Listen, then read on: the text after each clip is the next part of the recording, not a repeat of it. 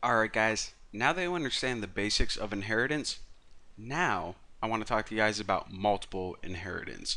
So this is basically a way where we can inherit or get stuff from more than one class.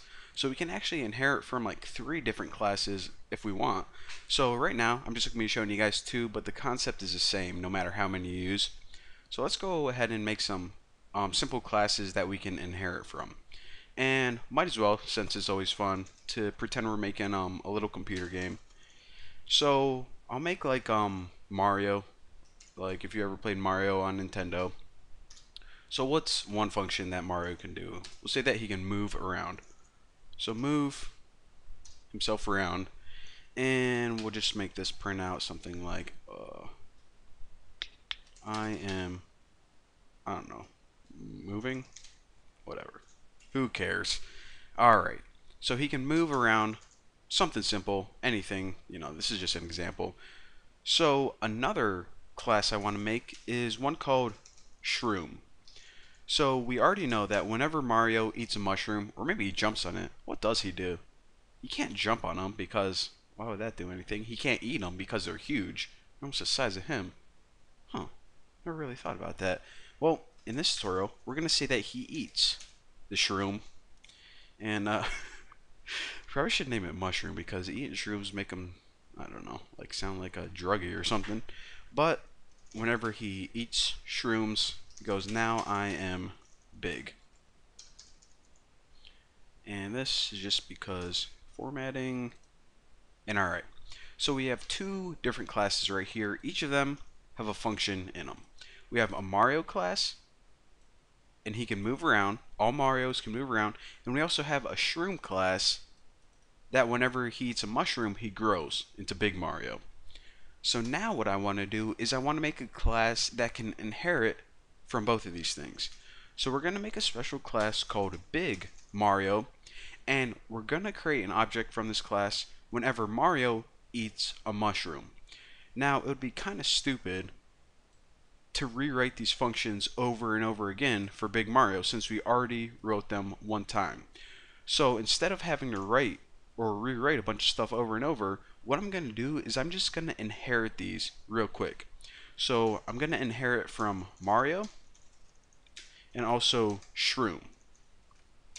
So what this does is whenever we create an object from Big Mario, it already has all the functionality of regular Mario and also Shroom.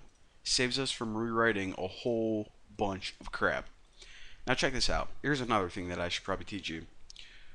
Right now, this Big Mario class has 2 functions in it. Even though we can't see them, they're there because we inherited them.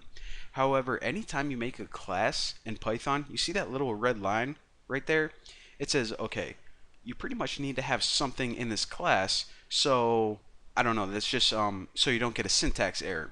So whenever you need to write something, but it's just kind of like a blank line that you don't want to add any functionality to it, you can just write the word pass.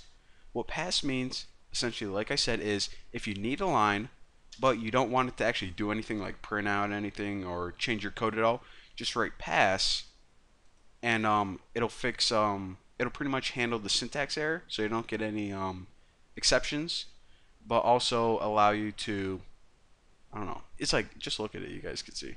It's how do I explain how something does nothing? Kind of a riddle, but I just tried it and I probably just failed at it. So now let's create an object from this Big Mario class. So bm equals Big Mario, and of course now what we can do is we can call all his normal functions. So we can call move. Look at that, it pops right up. So even though we didn't explicitly write any functions in here, since we inherited from this Mario class, we inherited the function move. And we can also call, what else did we inherit? Eat shroom. And check this out. Pretty freaking cool. So another reason that you might use this is, let's say you wanted I think whenever Mario like jumps on a flower, he can shoot fire out of his stomach.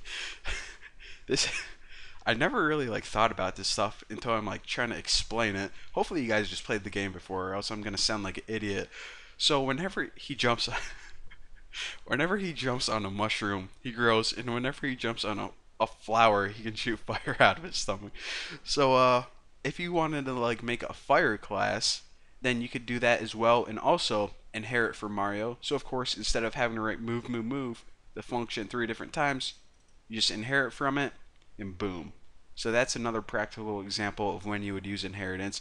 But for now, I am probably going to not play Mario because it will drive myself crazy. I'm going to do anything else. Thank you guys for watching. Don't forget to subscribe, and I'll see you guys next time.